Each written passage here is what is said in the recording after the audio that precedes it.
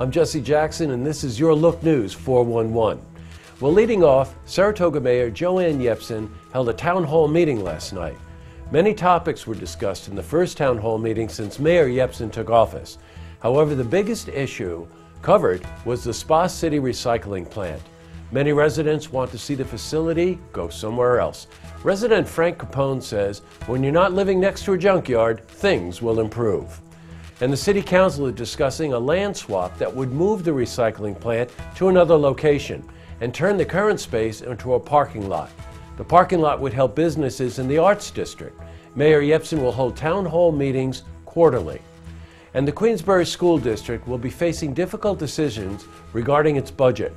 As we reported last week, the district is facing a $750,000 gap in next year's budget. Even with a tax increase, the district would fall short. A tax increase would mean 12 to 15 layoffs would occur. Without the increase, up to 24 layoffs could occur. And John DeSanto, Assistant Superintendent for Business, said, "There's nothing we can do to maintain our current programs without exceeding the tax cap."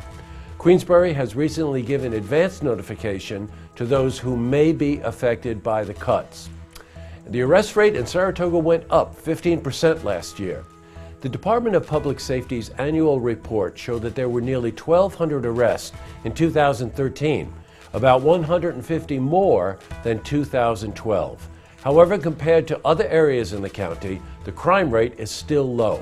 Police Chief Greg Veach said that major crimes, which are the ones that have to be reported to the FBI, dropped, and the amount of burglaries dropped from 2012 to 2013. However, DWI arrests were up significantly. More arrests were made in 2013 than any other year. Veach did say that over the 14 years, the crime rate has remained stable.